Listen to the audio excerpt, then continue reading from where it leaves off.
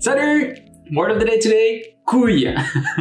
So couille is a testicle. We actually made a video about this word, kinda. We did casser les couilles, which is an expression that I covered in another video like this, right there.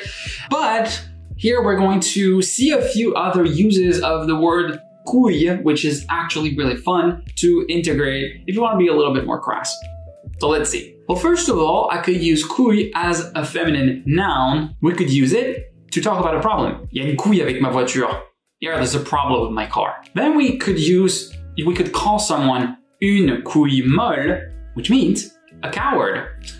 So a soft ball, basically. Like, ce mec est une couille-molle. Yeah, this guy's a pussy. This guy's a wimp. An alternative is un sans-couille without balls. Marc, c'est un sans-couille. Mark doesn't have balls. The reverse idea is this expression, avoir des couilles to have balls.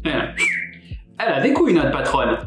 Wow, she has balls, our boss. We have another expression that is very interesting, partir en couille, which actually means to go tits up. Ouais, le projet est parti en couille.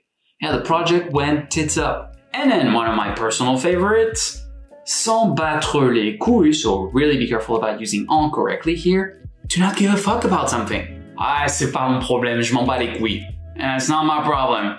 I don't give a rat's ass, I don't give a fuck. So voila, hope you liked the video today. Feel free to like and subscribe, leave a comment down below, and if you want to see more of my stuff, I post a word of the day, expression of the day, Mondays through Fridays, and I also do a long format on Saturdays.